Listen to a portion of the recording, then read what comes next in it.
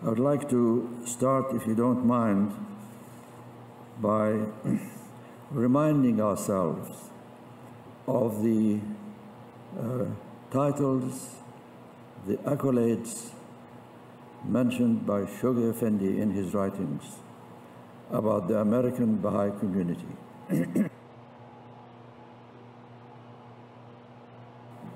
A community, he wrote, which was the first to awaken to the call of the new day in the Western world. A community which was the first to champion the cause of the oppressed and to generously contribute to the alleviation of the sufferings of the needy and the persecuted among the followers of Baha'u'llah. A community whose members are regarded as the spiritual descendants of the dawn breakers of our heroic age.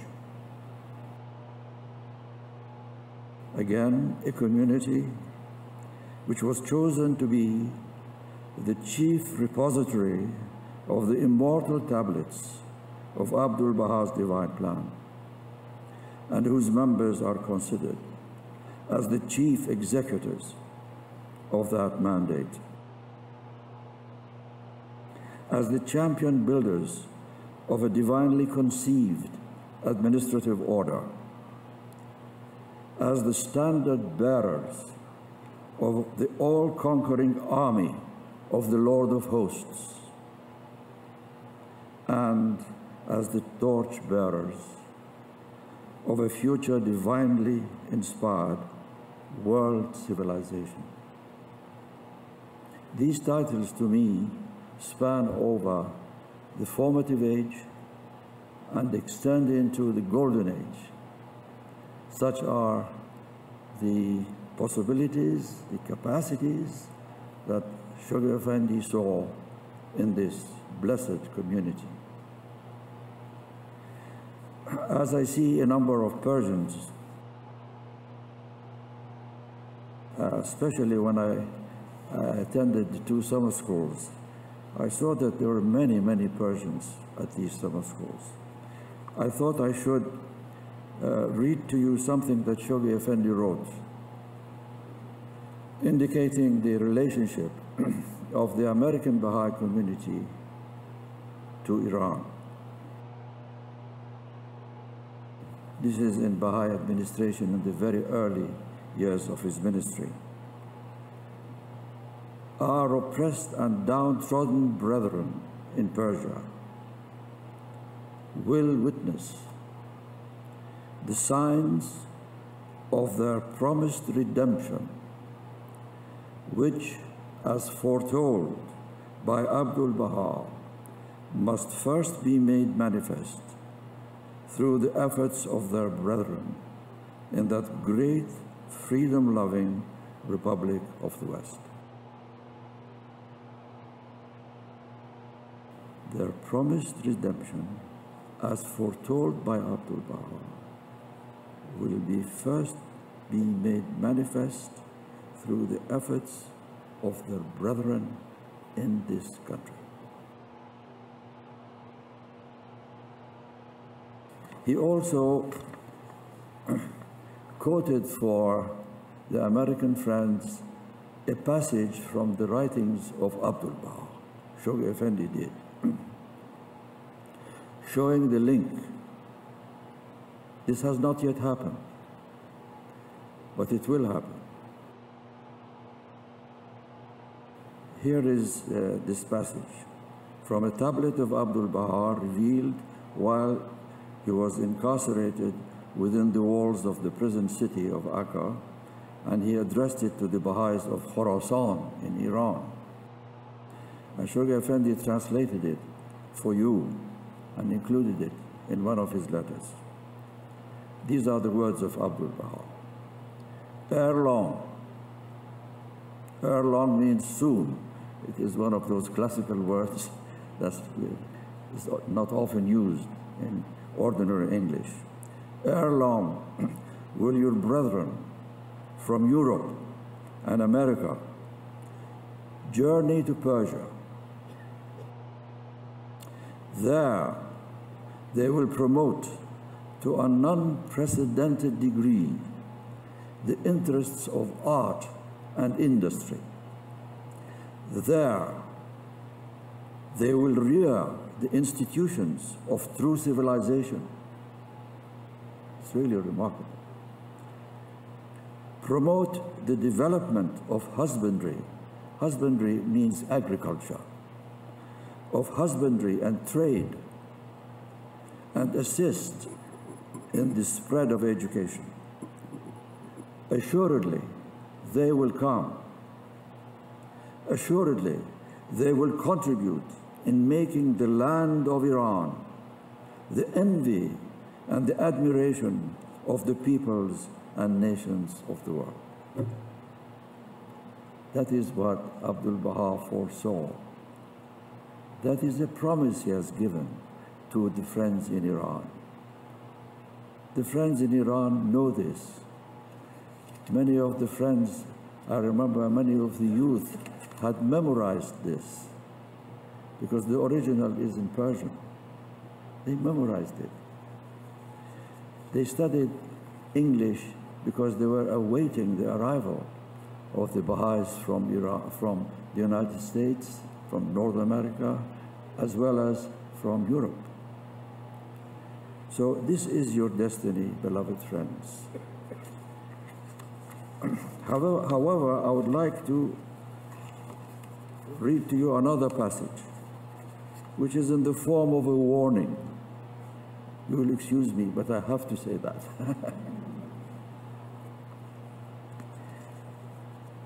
In one of his letters, he says that this has given what we read in the writings, has given a spiritual primacy to the American Baha'i community. But this primacy will be lost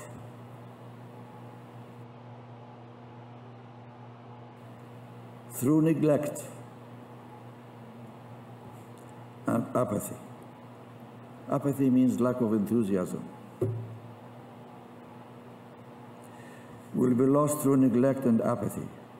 And he calls on the American friends not to allow themselves to lose this vital power in this primacy and its driving force.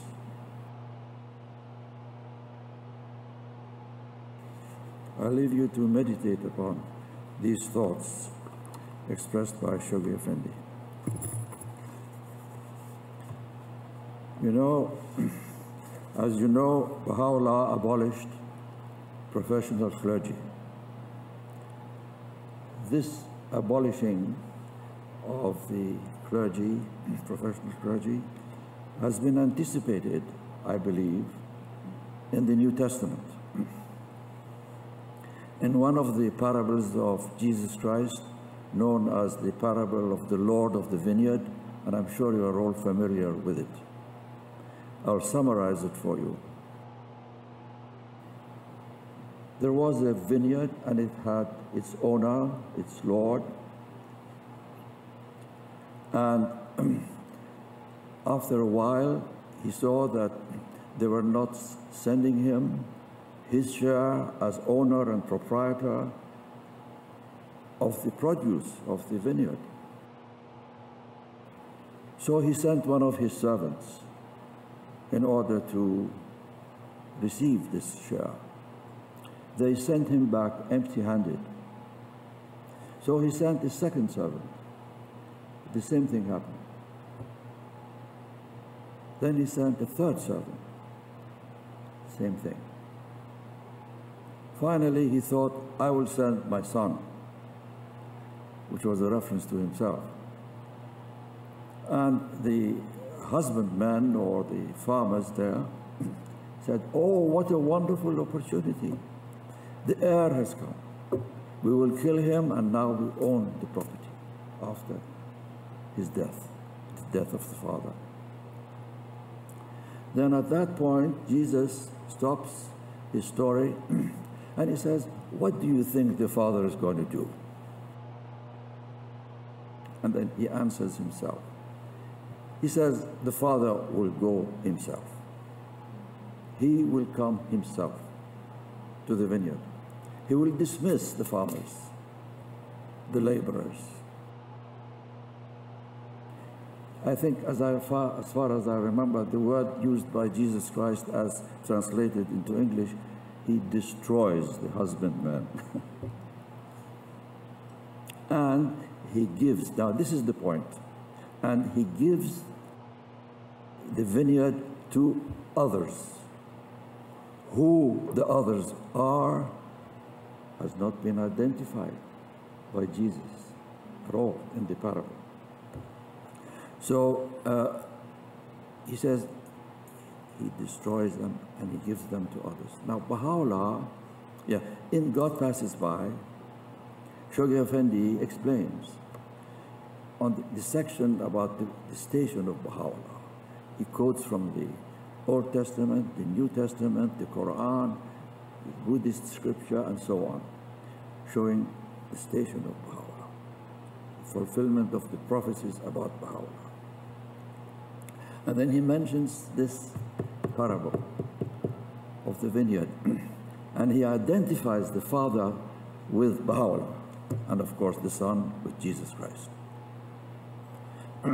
So we are sure that this is definitely about Baha'u'llah, because the interpreter has said so. So who were the others? Baha'u'llah came, he is the Father. What did he do about the vineyard? The vineyard is this planet. What did he do about that? Who were the others? When you read his writings, you see that he abolished professional clergy. What has he installed in its place? He has installed the administrative order, of course. But he has done something else, because clergy were also involved in promoting the cause, in teaching the cause, in spreading the cause, their cause, whatever their cause was, and whatever religion. So who had this responsibility? Dear friends, he has placed this responsibility on you and me, on our shoulders. We are the new laborers if he would accept us as such. So he has, on the one hand, placed this responsibility on the individuals. On another hand, he has created the administrative order. The individual, the institutions. This is a new concept. You don't find this in the writings of any of the previous manifestations that humanity has seen, has witnessed. Shoghi Effendi makes it very clear in God Passes By. In his foreword to the book, Promised Days Come, not the introduction was written by George Townsend, the foreword was written by him.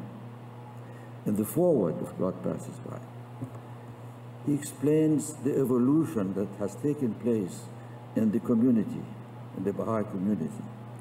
And he speaks about pilgrimage, how this was changing, how it's developed, and all the various aspects of the Baha'i community. Then he comes to the teachings. He says the teachings, first during the ministry of the Bab, were given to the followers, but the teachings were, he uses the word rigid, deliberately rigid.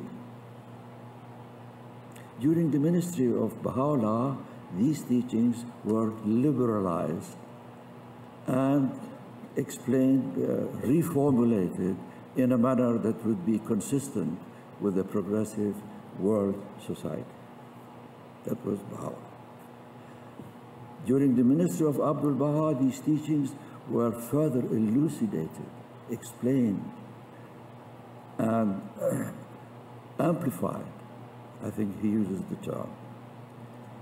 And then, after the passing of Abdul Baha, referring to his own ministry, it's very interesting how he summarizes what he had been doing up to the year 1944, when he wrote God Passes By. He says the teachings were applied to individuals as well as to institutions. That's how he summarizes. His entire mission up to 1944 was, and believe me, of course, if you study his ministry to the very end of his life, that's what he did. He applied the teachings of Baha'u'llah to individuals as well as to institutions. 2 lines. Do you know, I'm sure you do, that during the ministry of Abdul Baha, many Baha'is continued to drink alcohol. They didn't realize that it was prohibited. They considered it to be a discouragement, not a prohibition.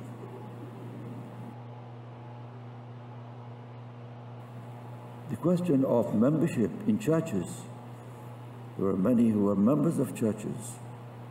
In Islam, they continued, many of them, to think that they were still, Muslims or Shia or whatever, and Baha'is.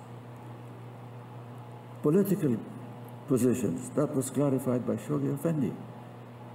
He applied it. He applied the teachings to individuals and made it clear, this is your. But it was not as clear, as concisely clear during the ministry of Abdul Baha or the ministry of Baha'u'llah, the general. His teachings were scattered. They had not been yet put together, codified, organized, universally explained. That's how it was during the ministry of Baha'u'llah, the ministry of Abdul Baha. When Shoghi Effendi came, there was organization, organized application of the laws, the ordinances, the teachings. He explained all these things to the Baha'is. And the reason why I'm quoting this, because the distinction between individuals and institutions, how he explained in 2 different ways. For example, teaching. Teaching, of course, Abdul Baha'u'llah had spoken about teaching, and I will quote for you the passages. Abdul Baha had done the same thing. So that was for the individual. But now he took this obligation to teach and applied it to institutions. This was also in the writings of Baha'u'llah. There is a tablet revealed by Baha'u'llah called the Tablet of the House of Justice.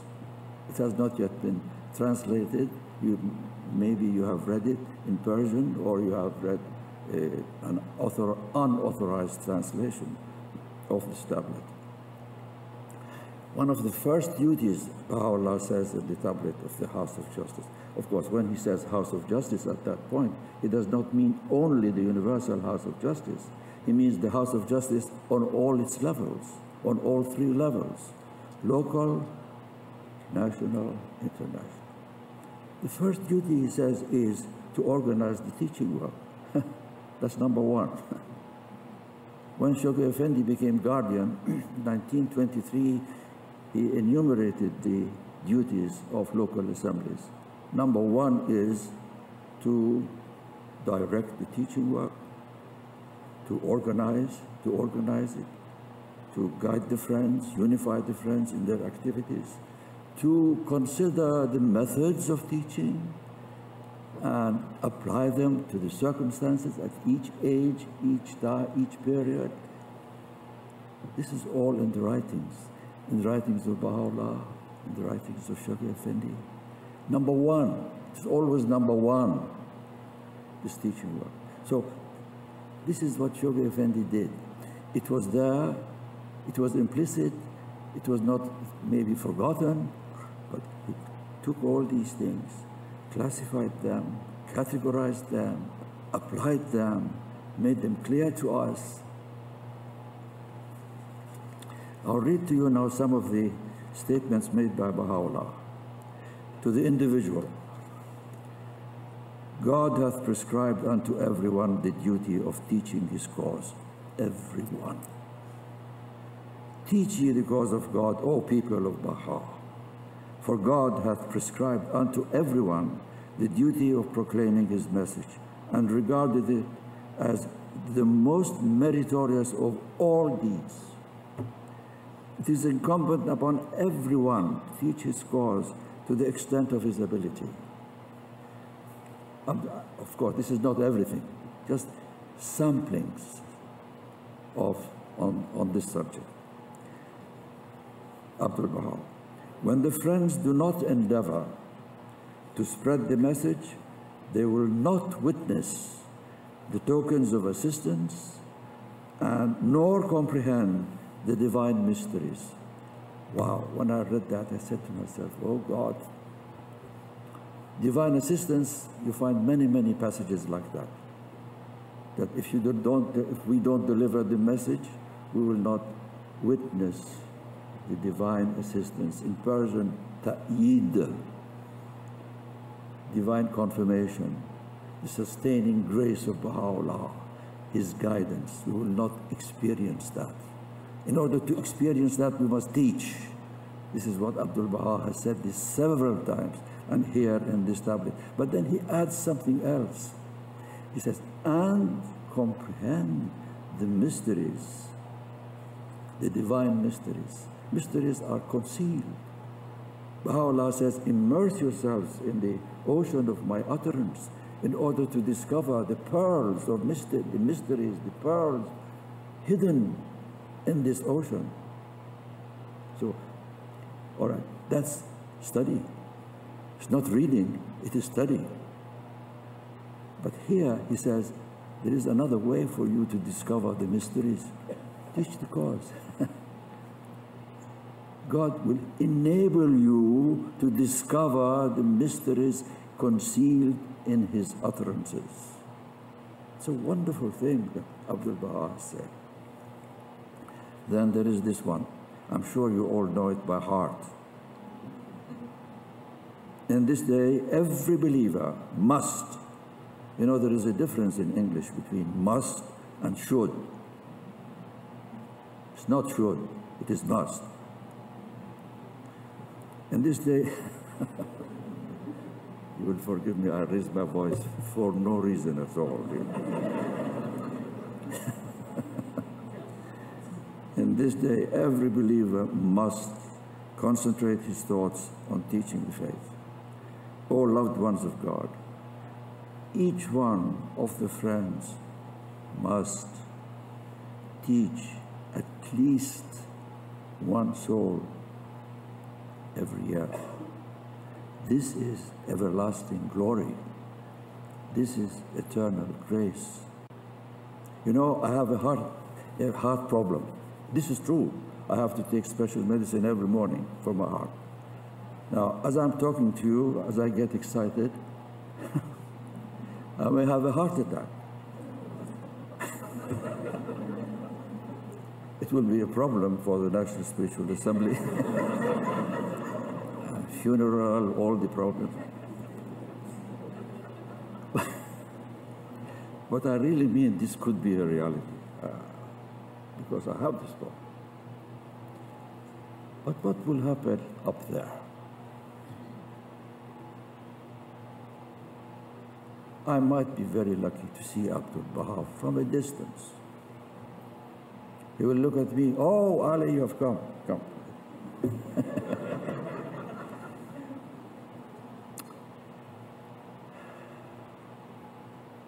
How old are you now? 92. All right, we will forget the first 15 years. You were a child. 92 less 15, 77. You knew my instructions. You knew the letter I had written. You knew that must is not the same as should. Tell me, do you have the list of the 77 people? Do you have the names? What would be my answer? God knows I tell you how I feel. I really think that every one of us should think like that. If you are Baha'i, from a Baha'i family, anything above 15, see how many years that is. And he says, at least. At least. Every year, one person. If you have accepted the faith yourself, God bless you. Count from the year that you became a Baha'i. See how many years have passed. See how many Baha'is did you bring into the faith. This is what I want you to think about. Because God knows I think about it all the time. I worry about it all the time.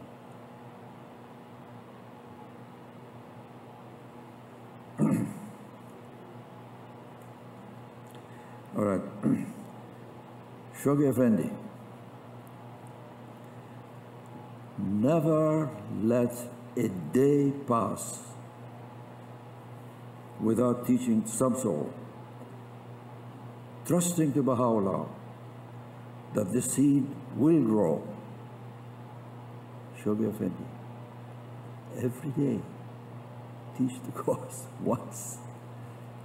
365 days every year. This is not Ali speaking. This is Shoghi Effendi. Upon every participator in this concerted effort rests the spiritual obligation to make the mandate of teaching so vitally binding upon all, the all-pervading concern of his life.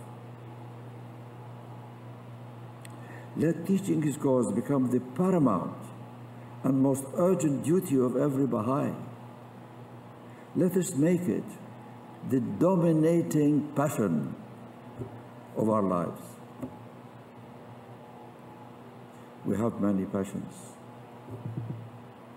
All right, fine. But you must have a dominating passion, a passion which dominates over all the other passions. And that should be teaching the cause. Shoghi Effendi.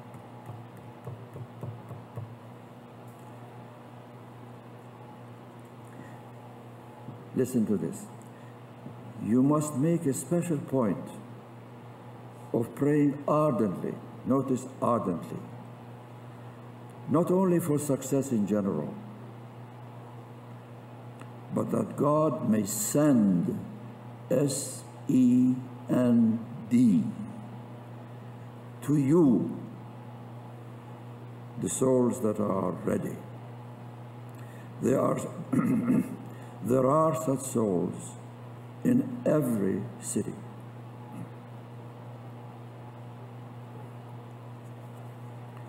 All must participate, however humble their origin, however limited their experience. He is closing doors for no excuses. I repeat, however humble their origin, however limited their experience, however restricted their means, however deficient their education, however pressing their cares and preoccupations, however unfavorable the environment in which they live.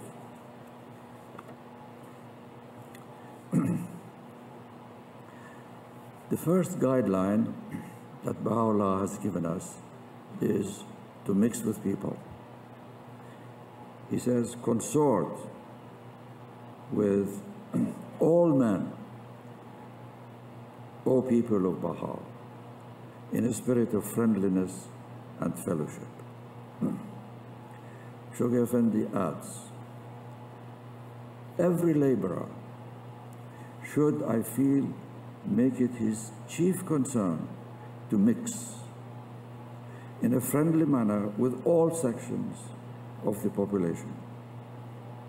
The individual alone must manfully struggle against the natural inertia that weighs him down in his efforts to arise, to mix with men and women in all walks of life, and to win them over tactfully, lovingly, prayerfully, and persistently. 4 adverbs, if I may repeat them.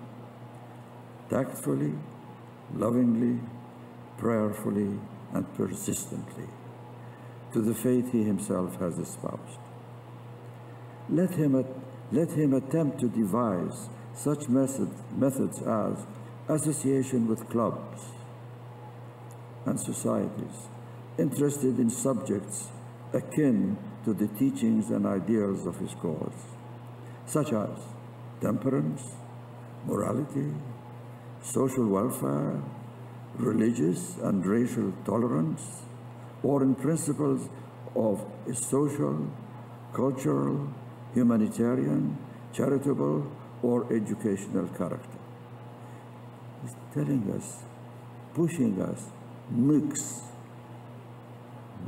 with people, to the extent that become members of these societies and clubs. Let him carefully consider every avenue of approach to capture, notice the stages, to capture the attention, maintain the interest. These are not the same, they are 2 stages.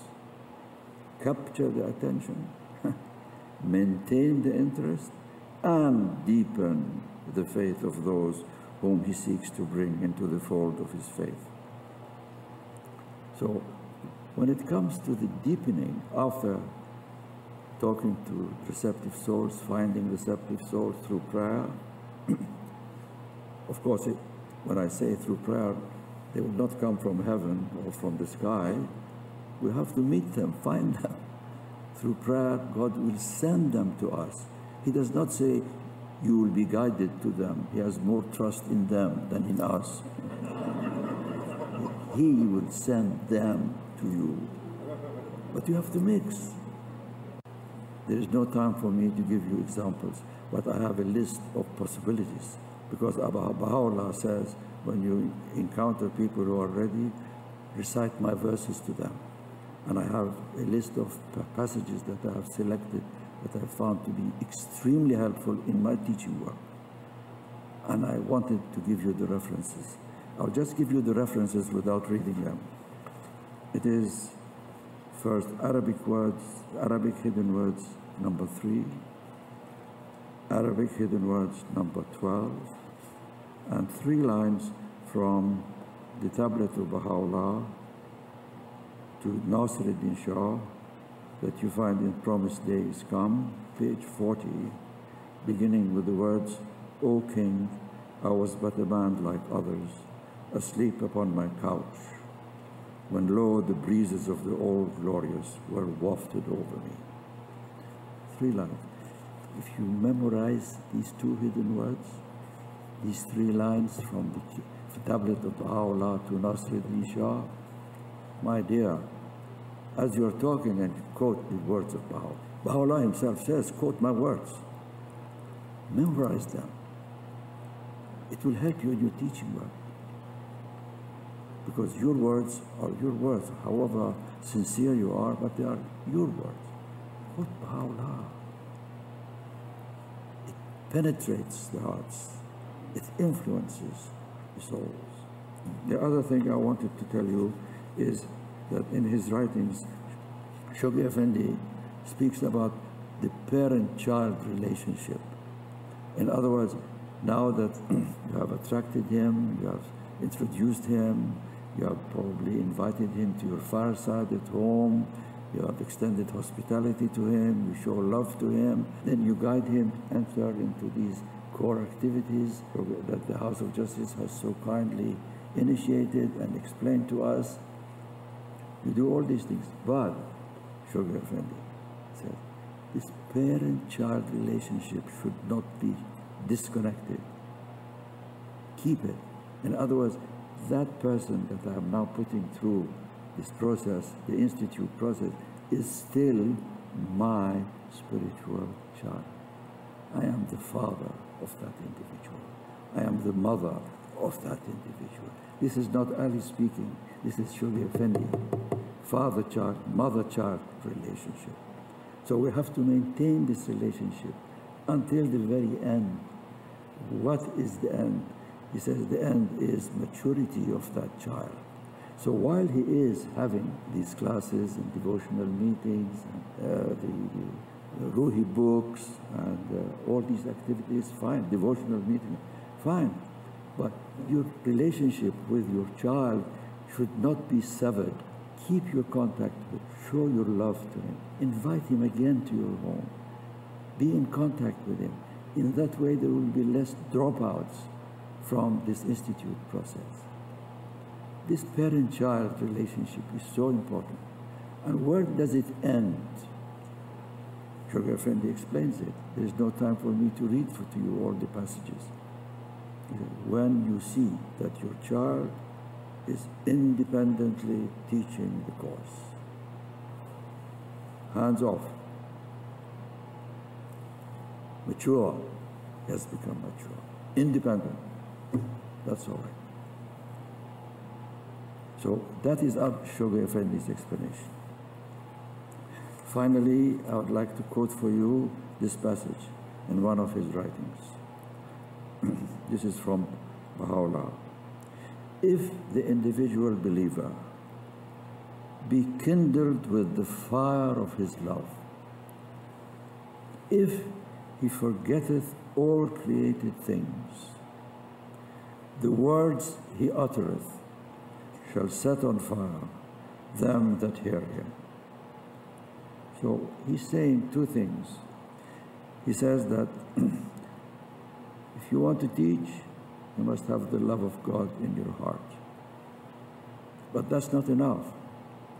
You should not only be not only a believer, but a lover. And not only a lover, but an ardent lover. But that's not enough. You have to forget all created things. To me, friends, this means I have to forget myself also. I should not think I'm going to teach this guy. People are going to say, oh, Ali has taught this people. I say, oh, Ali is a good teacher. I have not forgotten myself. I have not forgotten my ego. My ego has come in. If that is the influence of my ego that I'm teaching with this in mind, with this objective in mind, there will be no influence on the hearts of the people that I'm teaching. But if I detach myself from myself, forget myself, overcome my ego, excuse me, tell my ego kindly to shut up, because the ego commands, orders. Be quiet. And I can never uproot it. According to the text, it will be continue to be with me till the very end. When they bury my casket in the grave, that's when my ego will also go there in that casket. That will be the end. In the next world, I'm free. And we are all free from ego. No more tests as we have them here. No. But as long as we breathe, this ego is there. It even comes when you are teaching the course. So he says, forget everything. Have this love for God, for Baha'u'llah. Then when you speak, it has an effect. speak with detachment and speak with love. The Italians have a term when something is finished, they say, finita la musica. So I say, finita la musica. Thank you very much for listening.